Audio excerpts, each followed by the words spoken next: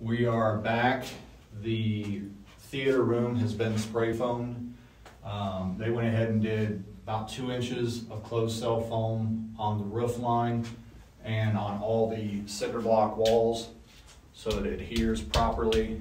And then over our wall that we share between the theater and our living space, we also did filled up the studs with open cell over top of the closed cell, just for extra soundproofing. So if you kind of look, you can see the difference.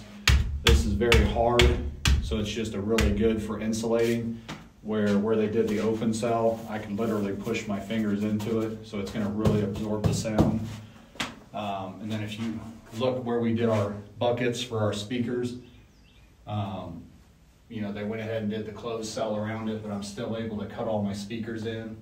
All my lights and stuff are still able to be accessed through this foam.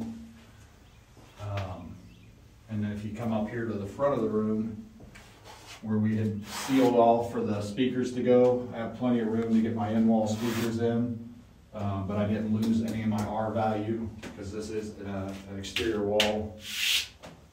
And if you come back here where the media rack's going to be, they really got a lot of spray foam to really seal up this exterior wall. And then all my boxes and stuff are nice and sealed in.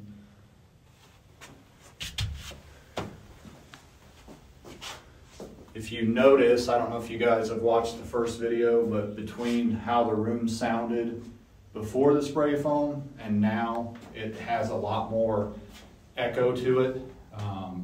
And I think once we get the drywall and stuff on, it's going to be really good for sound. But we're going to do a couple more videos showing the difference between the closed cell and open cell foam, just for people that don't know what the difference is. So just stay tuned and kind of watch a couple more videos. Thanks.